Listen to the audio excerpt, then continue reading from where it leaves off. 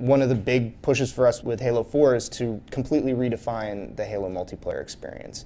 And we're doing that in a really important way in that we've taken multiplayer and we've contextualized it and set it aboard a vessel called the UNSC Infinity. Within this narrative-driven multiplayer experience that we're creating with Infinity Multiplayer, one of the new things that we're offering is Spartan Ops. It's what we believe is our true innovation, what we want to carry the tradition of Halo and that legacy of bringing innovation to multiplayer.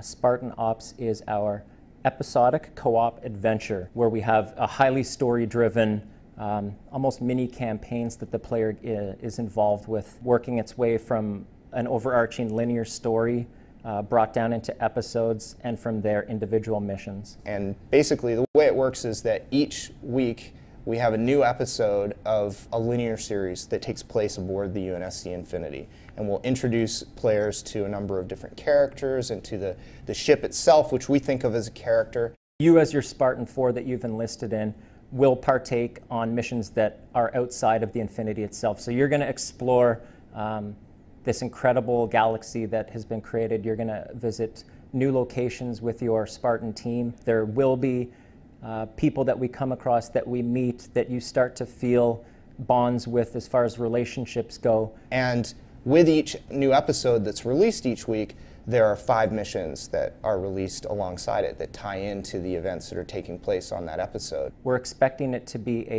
a full campaign in size, and we want to add as much value as we can with the Spartan Ops program. So this is extremely exciting for us in the sense that our co-op Spartan Ops mission and campaign, if you will, ties into the competitive multiplayer aspect where your character is persistent through both. So as I enter into Spartan Ops and partake in the missions and begin to grow and progress my character, I can carry that over into the competitive multiplayer side.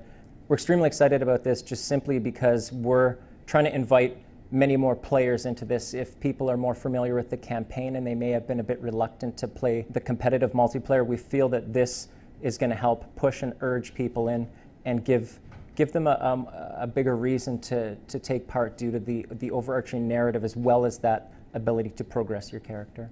We're completely committed to the Spartan Ops and what it'll do for us in the future and how it has the potential to narratively bridge gaps.